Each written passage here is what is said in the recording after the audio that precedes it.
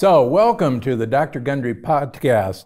Ever wonder what it would be like to get in the head of LA Lakers pro Kobe Bryant, the celebrated boxer and activist Muhammad Ali, the Oscar-winning actor Tom Hanks, the nation's 39th president, Jimmy Carter? Well, my guest today knows. In just a moment, I'll be chatting with the New York Times bestselling author, corporate consultant, host of the Big Questions podcast, Cal Fussman. As a longtime author of the famous Esquire column, What I Learned, Cal has interviewed some of the most famous and infamous, influential, legendary people on the planet, actually including me. Connecting with them on an intimate level and sharing their wisdom and insights with his readers. Cal began his career as a sports writer, and he says he knows how to ask the right questions, a skill that served him not just professionally, but personally too. Today we'll discuss Cal's unique journey, what he's learned from some of his interview subjects, and how asking the right questions can help you change your life for the better. Cal and I will also discuss his weight loss journey, insights on longevity, and how asking the right questions can benefit your health too. So Cal, thanks for joining us. Oh, I'm so happy to be here and see you in that hat. You know, I just had to get the hat on for you because you're a hat guy, and here's to you. And to you. So you've had the opportunity to speak with some of the biggest names in sports, science, politics, business, and entertainment. Tell me a little bit of how you got to that point. Okay, I can actually trace it back to a single day. You probably remember it. November 23rd, 1963. I'm in second grade, middle of the class. Miss Jaffe walks out the room, comes back in, and looking like a different person. Her face was blanched. Wearing the same clothes, but completely different, starts speaking in a tone so calm it was scary, and she tells us that President Kennedy has been shot. You probably remember where you were in that moment. Yeah, I was in 5th grade. Here we go. In Milwaukee, Wisconsin. And you were in class when it happened? Yeah. So many of us. And so we're all at home, and we find out that the president has been assassinated. Lyndon B. Johnson, vice president, has taken the oath of office. And that night, my parents realized it was the first time I had ever confronted death. And they were nervous that I wouldn't sleep well. So they called me over to the kitchen table and they said, Cal, we just want you to know this has happened before in our country's history. We've gotten through it. We'll get through it this time. And for you, you're going to wake up tomorrow morning and you're going to have breakfast just like you did today. You'll go out and play. It'll be just like last week. So just be reassured you can go to sleep and everything's going to be all right. And they go to tell my little brother, and I'm sitting at the kitchen table, and like I was so young that I had a fascination with these presidents and their middle initials. You know, Lyndon B. Johnson, John F. Kennedy. So in my mind, I'm thinking, if you had a middle initial, you were destined to be the president. Because that's the only people that I ever heard of with middle initials. So I'm thinking, this Lyndon B. Johnson, he probably knew he was going to be president. He probably wanted to be the president. Is he happy that he's president? Is he sad? Because the only reason he's president is because of the assassination. Maybe he's scared that they're going to try and kill him too. And I can't wrap my head around this. So I picked up a piece of paper, pencil, and I just started writing, Dear President Johnson, how does it feel? Are you happy? Are you sad? Are you scared? I wished him well, folded up. I had just learned how to address an envelope, put a stamp on it, and didn't tell anybody, but the next day when I went out, threw it in a mailbox. Over time, forgot about it until 6 months later, my mom comes running up the apartment steps, holding an envelope in her right hand from the White House. from the president to me. And it was amazing because everybody from the apartment came up. They wanted to hold the letter from the president. The principal at the school wanted to see the letter to the president. And the thing about it that I'll never forget, it was not written to a second grader. It was written with great reverence. And I knew this because the second sentence began, in answer to your query, and I didn't know what a query was. So the commotion that came about because of this letter taught me that a question could get you to the most powerful person on earth. And it's been a guiding principle for me ever since. So you were a big deal at age 7. I mean, I was the shortest kid in my class, but a very big deal after November 23rd, 1963. So, I mean, did that moment say, okay, you know, this is how I'm going to approach people, this is how I'm going to approach life? I mean, did you say, I'm going to ask questions? Well, about a little less than 3 months later, February of '64, Muhammad Ali won the heavyweight championship. He was Cassius Clay when he won the title. I remember that night. And then like a day or two later, he changed his name to Muhammad Ali. And I remember asking my father, why did he change his name? And it was a very difficult concept to explain to a 7-year-old, but it made me realize that there were so many questions that I had that I needed answers to, and it just sprung me on the journey. So I knew back then that one day I was going to write a magazine story about Muhammad Ali. From the time I was a kid, it was my dream. And eventually I was able to do that. So, speaking of him, what's the most standout interview you've ever had that was particularly inspiring? Well, that would have to be the most inspiring one for me because I got to spend a week with him. Wow. And it's a 12-minute story, so I don't know that you want me to do the whole thing now. But what happened is, this is when he had Parkinson's disease, and his voice was down even below a whisper at that point. And so here it's my job to get information out of him, and he can barely speak. And on the last day, where I was very nervous because we had gone through so much and I had seen him do magic tricks for people and need a wheelchair to cover a long distance. It was very hard to figure out. Now, maybe as a doctor, you would look at it and say, well, that's the case in Parkinson's disease. He's going to be tired. He took some medication at one point and it turned his tongue orange, and he fell asleep on the couch with his leg jangling into mine. And I just sat there wondering, how am I gonna explain all this in a magazine story? And so on the last day, his wife, Lonnie, said, you know, Muhammad, you never work out anymore. Why don't you take Cal over to the gym, do a little exercise? And so he takes me into the gym, and it's like a museum. It's not a gym. There's like a boxing ring in the center. It looks like nobody set foot in it. There's exercise equipment. Looks like it's right out of the boxes. No smell of sweat. But there are mirrors around the gym and photos of Ali's iconic fights above the mirrors.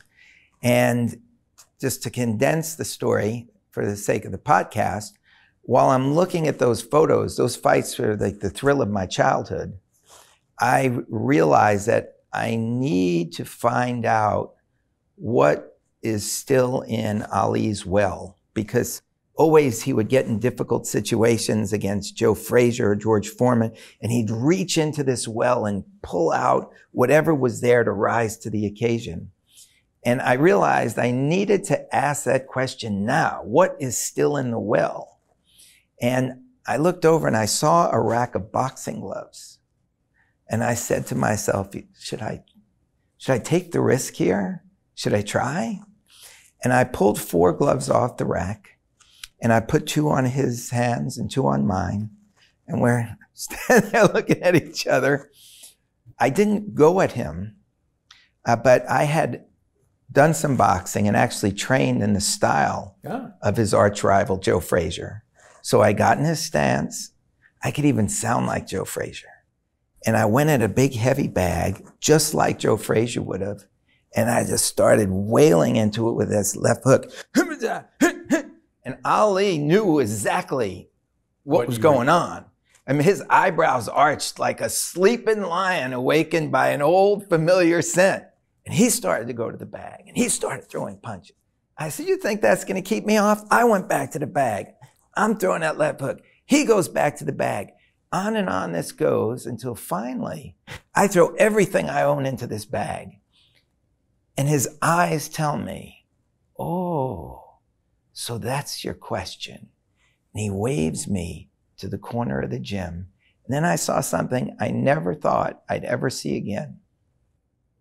Muhammad Ali started to dance around this bag, and he's looking at himself in the mirror, and his chest comes up and his head comes up.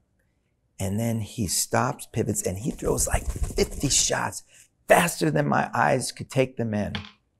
And I was stunned. And it's a longer story, but the point is that in that moment, I was able to give him something that he had given me from my childhood. I was able to help lift him to a higher place. And the story goes on, but the ultimate point here is we all have heroes. Many of us get to meet the hero and become disappointed. But I got to meet my hero in real life, and he rose above where I was as a child seeing him, and he just took it to a higher place. So that's why it was such an important day for me. Wow. So do you have to box to get things out of other people? Or? That was the only, I think that's the only one. So that's fantastic. Yeah, there's a line in a song I listen to. It says, "We still show up for the singer who can't sing," but he there it was. It was still there, and you got him to reach deep. And that was the point, that he went as deep as he could go. Yeah. Okay, so you've got lots of people that you've interviewed, super successful people that you speak with. What are the common denominators? Are there common denominators of all these people? I believe there are. Yeah. There are. I believe, number one, they all aspire to something great. They go out generally and achieve it, and then get knocked down. And they rise and go back higher than they were before. Classic case, Steve Jobs created Apple, then got thrown out of the company. And you know what? This actually revolves, there's a lesson in storytelling here, because he released a computer named after his daughter, Lisa, very early on. And with I think it was an 8 or 9 page supplement in the New York Times filled with geek talk, because everybody was so proud of all the eccentricities and mechanical eccentricities in this computer. And it bombed. He was pushed out of Apple, and he went to Pixar. And he learned the power of a story. And when he came back, he was behind that whole Apple campaign. 2 words: think different. Good. And that made all the difference.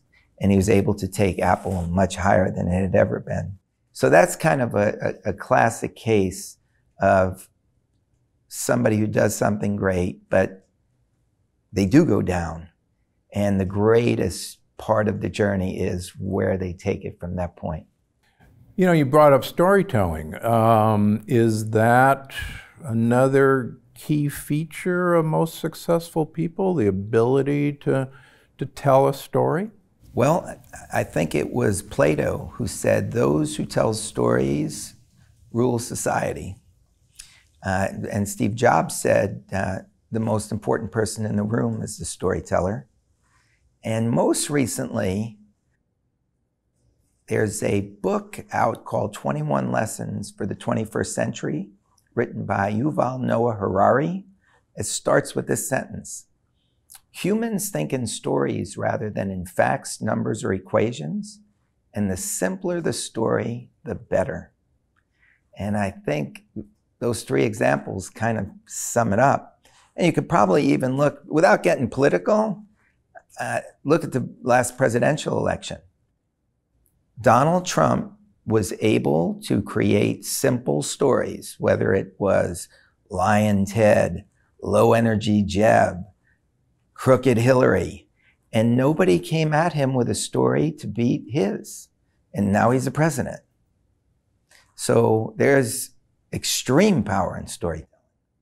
Yeah, I totally agree with that. Look, your books are a testament to that. Well, yeah, you know, it's interesting. Even as a heart surgeon, I was told that my ability was to take a complex subject in heart surgery or a complex operation and make it simple.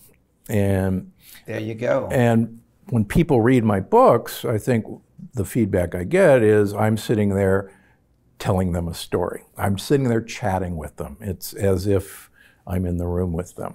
And that, to be a master at that and to make us feel like he's talking to me, he's telling me, Cal, better watch those tomatoes. I gotta say, I love your philosophy, I love your work, but the tomatoes, man, I can't resist. The tomatoes love me. I love the tomatoes. And I know what you're saying. They get me every time, Doc. It breaks your heart, I know. I was talking to a reporter from Canada this morning for a newspaper, and tomatoes came up. And she said, well, everybody knows that you can't eat the peels and seeds on tomatoes. And I said, I'm glad you said that. I said, how does everybody know? And she said, well, I was taught in Canada that they're too bitter, and the bitter is a warning from the plant not to eat them. And I said, man, can I take you on the road with me? This is fantastic. And you know, and I heard after you told me about this from somebody who was Italian that in her family history, they always knew to take off the skins and just remove the seeds. Yeah. So you're definitely right. I'm not arguing with you. But I'm a sucker for tomatoes. You've interviewed a lot of super athletes. Do they have the same qualities, or are there different qualities that make them super athletes? I think they share a quality of excellence that you exhibited in the operating room when you were doing heart surgery on an infant. When I was interviewing Kobe Bryant, he brought up an interesting analogy, because he was asking me how I prepare for an interview. And I was explaining I have this jukebox method where I basically turn my head into an old-fashioned musical jukebox, except I'm not playing records. I have questions up there. So I do all my research, and then I sit down and maybe I write out 200 questions on a pad. And then I walk around with my pad and I inhale the questions. Don't memorize them. I'm just reading them over, thinking about them. It's almost like osmosis. I'm taking them in.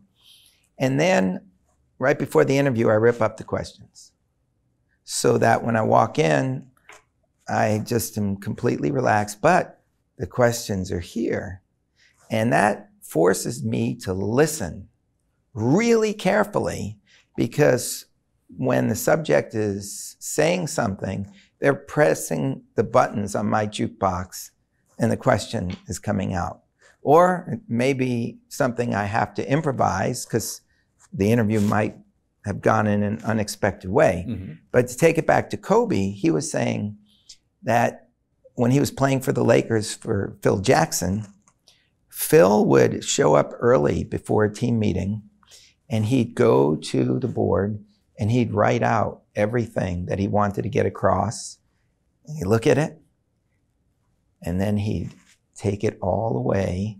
And so when the players came in, it was just the whiteboard or the blackboard, whatever it was. And it made me, what Kobe was saying is there are habits of excellence that just go across the arc of all kinds of jobs. And you can point to one, point to another, but you're going to find the same consistent habits of excellence somewhere in there. The details may be different, but the habits will be the same. No, I think that's right. I used to give a lecture to surgical residents that, people like a Tiger Woods or a Serena or Venus Williams or a Jerry Rice aren't necessarily naturally born athletes. It's, repetition, repetition, repetition. One of my mentors at the University of Michigan, Mark Oringer, would say, we do it the same way, every day, the same. It's a great quote. And, practice makes perfect, because eventually, like you and your jukebox, you no longer have to think, it flows. I could tell who is going to be a great heart surgeon because the great heart surgeons don't think during the operation. It just flows. And so you could just watch for 15 seconds and know, there it is. Yeah, there it is. Oh no, this guy's thinking, it'll never work. And I've always actually been right about that. I used to watch the great Denton Cooley. Denton Cooley, people would say, was a very slow surgeon. And Denton Cooley was one of the greatest heart surgeons of all time. And I got to know him, thank goodness. But Denton Cooley looked like he was moving slowly, but there was not a wasted effort in any of his movements. There was never a pause. And so you would watch this and you'd think, man, this is such a slow thing. And you'd look up and 30 minutes were gone, and he was done with the operation that would have taken 3 hours for a normal human being. And you never got the sense that he was actually moving quickly. It's kind of like Jerry Rice. Right, yeah, they're moving faster, even though it may not seem like it. Yeah, there's no thinking, no wasted move. Yeah. Well, did you ever get to see Michael DeBakey do surgery? Yeah, was it different from Denton Cooley? Yeah, they were actually quite different. And so this is a case of two excellent surgeons. What's the difference, and how does it play out? So they both passed away, and I actually got to know both of them. In fact, I was a visiting lecturer at both places, and I'll tell you a funny story. As you know, they finally made up. At the very end of their life, right. And I was speaking at Dr. DeBakey's hospital across the street from Cooley's, and I called Dr. Cooley. I said, Dr. Cooley, I'm going to be speaking, next door. You want to come over? And he said, well, Steve, I'd love to, but geez, I can't. He says, I just wish that old man would die. So, no. Oh yeah. I mean, you used to say that all the time. He says, if that old man would die, then I could die. Oh, man. But, Dr. DeBakey was really kind of the Joe Frazier to Denton Cooley's Muhammad Ali. And I really mean that sincerely in both cases. Dr. DeBakey was a puncher. He would be in the gut. He would just, give you a great story. One of his young trainees who eventually went over to join Dr. Cooley was Bud Frazier. Bud's been in the news recently. But anyhow, Bud was on a plane with Dr. DeBakey coming back from overseas. And they landed at about 4 o'clock in the morning in Houston. And Dr. DeBakey said, and Bud's exhausted, he's going to go home. Dr. DeBakey says, well, Bud, you know, it's 4 o'clock. We can get over there and make some rounds. And he goes, Dr. DeBakey, he says, don't you want to go to bed? And he says, are you kidding? It's time to start work. Let's go. And Bud says, yeah, you know, and this, he was in his 90s at this point. And he'd say, geez, I wish he would die. Wow, that's an amazing analogy to see those guys as Ali and Frazier, and to know why there must have been an intense rivalry between that. You could understand why they would feel that way. Yeah, no, I really, I didn't know them well, but I knew them a lot because I had become a famous heart surgeon, and I was actually one of the few heart surgeons that wasn't trained by them that were in both of their societies. I was in the DeBakey Society and the Cooley Society. Were you allowed to do that in good standing, or you weren't seen as a traitor? Yeah, no, I was invited by both of them. So, but I'll tell you one more DeBakey story. Please, as many as I can get. So when DeBakey, when you were a resident for DeBakey, you actually lived in the hospital and you had a room. And your family got to visit for 2 hours a week. And that went on for 2 years. And now, why would anybody, do that? Well, because, you were trained by Dr. DeBakey. But that's, again, that's the punch fighter, in your face, I'm going to break you down style of Dr. DeBakey. I mean, they're both brilliant surgeons, brilliant men. I'm delighted I've known both of them. Just like both, Frazier and Ali were great fighters, but totally different styles. Yeah, it's amazing when you think about excellence and how it can play out in these different ways, and yet it gets to the same place. Exactly. More than one way to skin a cat. Okay, so what piece of wisdom after meeting and talking to all these people have you picked up that's affected your life? For me, it's being prepared to improvise.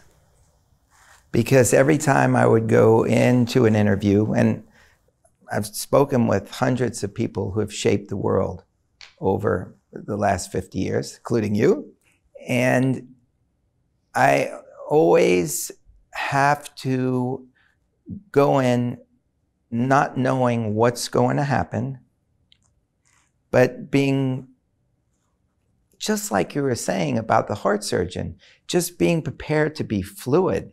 Or, last week on my podcast, I had the daughter of Bruce Lee, and he talks about being water and how water can flow or it can crash. It goes into a teapot and it becomes the teapot, and how it's just so fluid that it can fill any place that it goes. And then he caps off this little bit of an interview by saying, be water, my friend. Maybe that's what I learned. Be fluid and be able to dance and move with the situation and not get caught flat-footed. That's great advice. All right, so your brand, you interview high-profile people, you speak to companies, conferences about the power of questions. So you say, change your questions, change your life. What does that mean? Okay, give you an example. So I'm speaking at an event for airline executives, and the president of a small airline company was in a line, it was a long line of people to meet me after the speech, and she was standing with her daughter, and she said, Cal, I got to tell you, it's my dream to get up on a stage and give a speech in front of people. I'm too scared to do it. I can't do it. And her daughter's nodding along, and I said, well, what if you just changed your questions? For instance, can you write the speech you want to give? And she said, oh, I can write the speech. That's not the problem. And then I said, well, can you read that speech that you've just written in front of a mirror. Oh, I can do it in front of a mirror, no problem. I said, can you do that 5 times? Yeah, no problem. 10 times. Absolutely. Could you then, after you did it 10 times in front of the mirror, go down to the kitchen and ask your daughter to sit in front of you and try and speak it out? Oh, I can do that. That's not a problem either. And I said, can you do that 5 or 10 times? Sure. Once you've done that, can you just imagine that you're in the kitchen with your daughter when you're stepping on stage? And I got a call from her a few months later. Thank you, thank you, thank you. I just gave a speech on stage and I was asked to come back and speak. Huh? So it's really very simple questions that can take you a long way, but you got to stop and ask them. You can't get, it's what we're talking before about being flat-footed and just saying, I can't do this. You have to be loose enough to throw out the question and try on an answer. So is there a trick for knowing what are the right questions to ask to benefit somebody? Well, you can't go wrong with why. A parent cannot go wrong with how. Because many times kid will do something crazy and the parent's like, why'd you do that? But if you stop and ask the child, how did that happen? It's a very different conversation. And you can actually learn a lot about the child, and the child can learn about him or herself through the answer that comes out. So very simple questions like why and how, they're open. They don't have an agenda. They're not trying to hurt anybody, just trying to understand. So those are 2 words that I love. Okay, so how, this is a health program, how can you ask the right questions to benefit your health?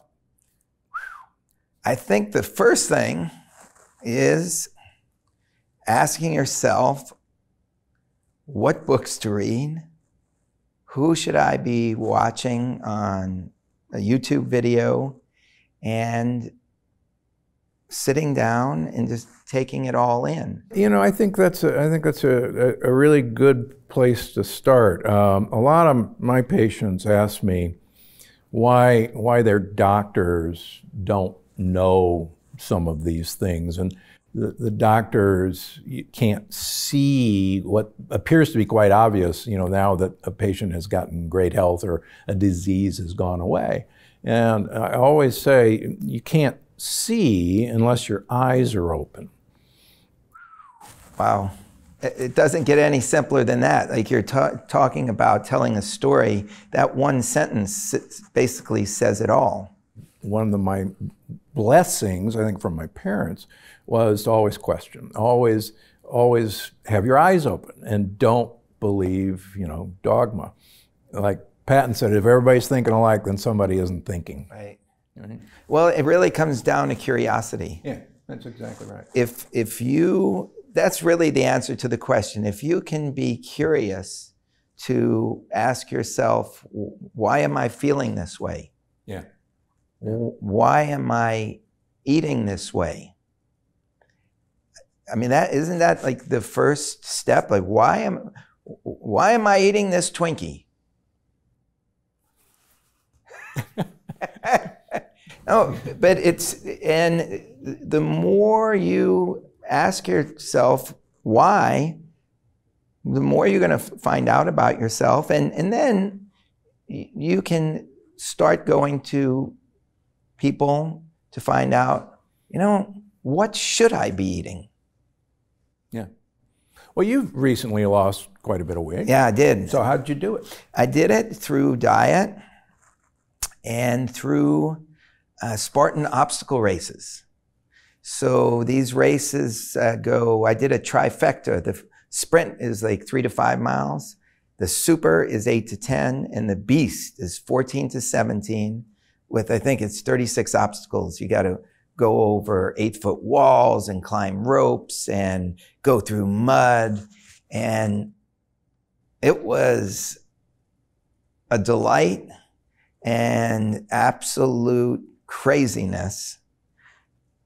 But I think, and tell me if I'm wrong here, is it easier to get yourself healthy when you try something completely different from what you've been thinking, and it puts you out in a strange place and you're challenging yourself, as opposed to trying something that you've tried before, you've gone on a diet and maybe you lost some pounds, but then you put them back on, to just go to someplace completely new and challenge yourself. I mean, it seems like everybody who showed up in your office when you're a heart surgeon, they were in that place where they needed to go someplace deeply new. Is it easier to make these changes when you put yourself completely out there? Well, I think some people, you know, if they're having a health crisis, almost like an addict, has to hit rock bottom to make a change, and a lot of times a health crisis is what makes people change. But so many people, I think, I have several pictures and statues of Yoda in my exam room, and you know, try not, do or do not, there is no try.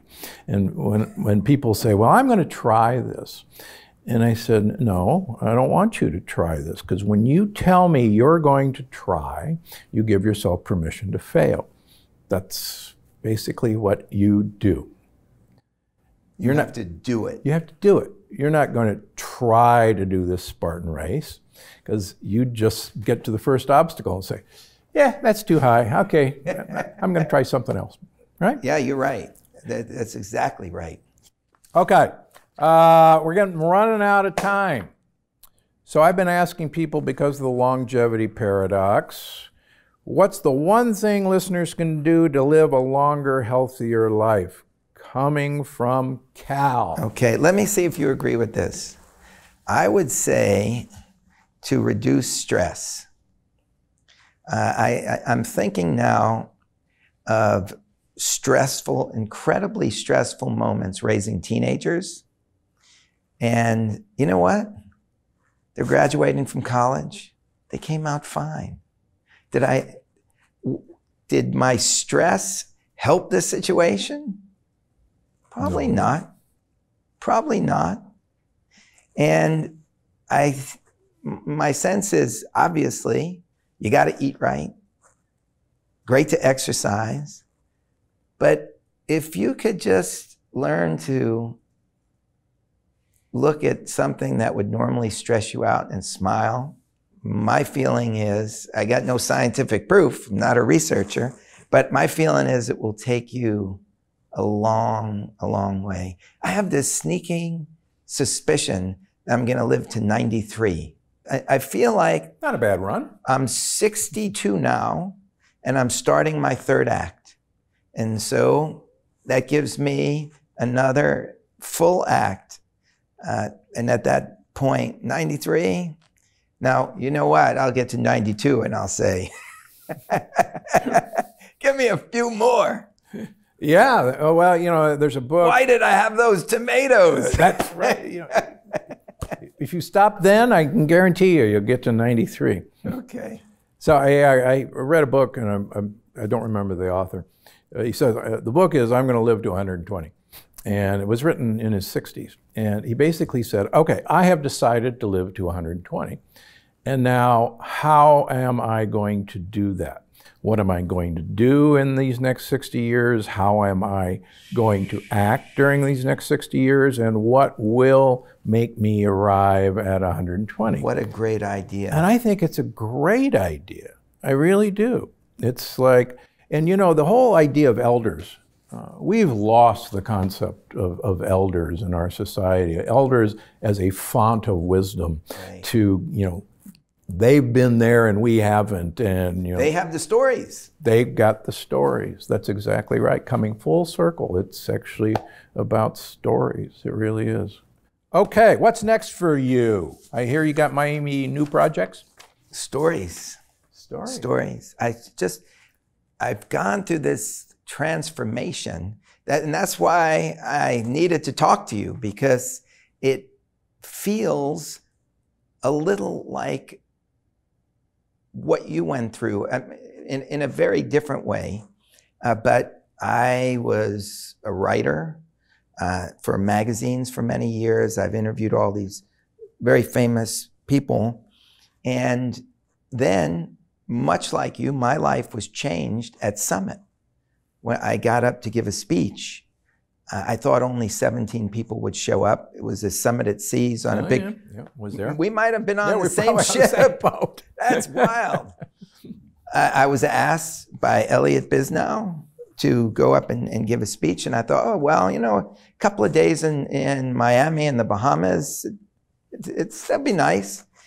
I had no idea that they would market the speech as decoding the art of the interview with Mikhail Gorbachev, Muhammad Ali, Donald Trump. So everybody came in expecting Donald Trump and Gorbachev to be there.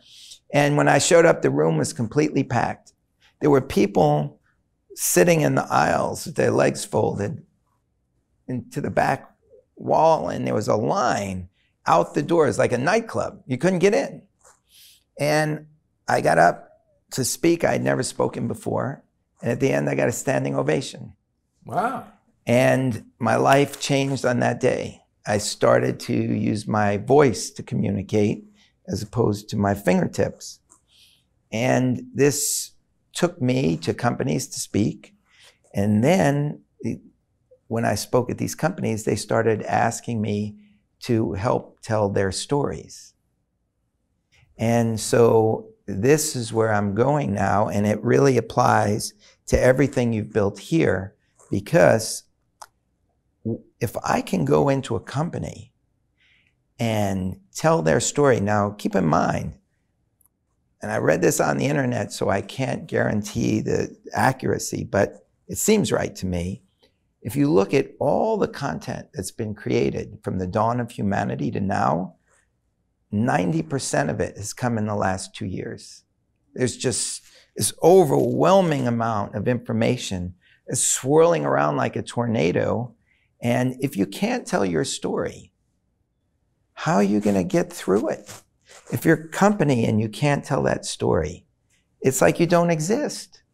And I know how to do this. So I'm now going out to companies to help them tell their stories.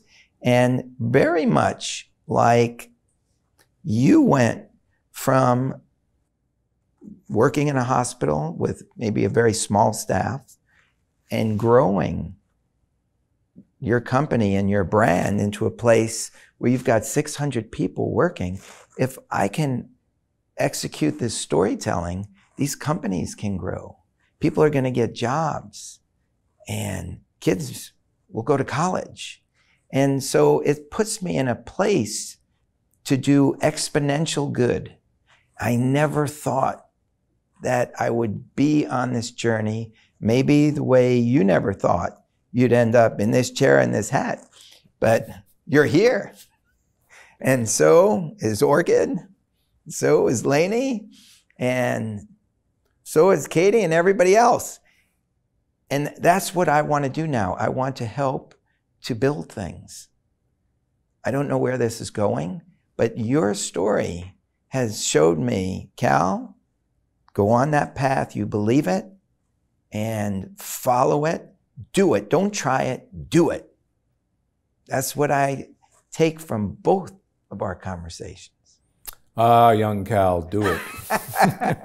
Can all use a little Yoda. There you go. All right, as you know, we finish with an audience question. This question comes from an Instagram user. Is there really any difference between Spanish, Greek, or Italian extra virgin olive oil when using on salads. Quite frankly, the terms extra virgin actually refers to the acidity in it. So no, there's really not a difference. There's lots of difference in flavors between them. Also, first cold pressed by mechanical means you should look for. It just means the process, it wasn't smashed to smithereens. Now, unfortunately, tons of olive oil that says made in Italy comes from other places. So just because it says made in Italy doesn't mean it came from Italy. Italy this past year, has had another terrible season in olives. So you're not going to see a lot of genuine olive oil. So if it says that, be careful. All right, Cal, it's been great to have you on the podcast. It's great to see you. How do our listeners and viewers find you? CalFussman.com. That's the website, CalFussman.com. And my podcast is called Big Questions with Cal Fussman. And one of the two will get you to me. And do you have big answers on the big questions? Usually I'm asking the questions and other people are coming up with the answers. But you know what? Maybe now is the time, my third act, that I have to come up with the answers. All right, we're going to leave you with that. I think it's a great ending. So that's it for the Dr. Gundry Podcast, and we'll see you next week because, as you know, I'm Dr. Gundry, and I'm always looking out for you. Exciting news, my friends. My new book, The Longevity Paradox, is out now. Like the plant paradox, this will be a game changer in helping you live a long, vital life. So pick up your copy now at your local bookstore, Barnes & Noble, or Amazon, or my audio book, which I actually recorded this time. And make sure you tell your friends and family about it.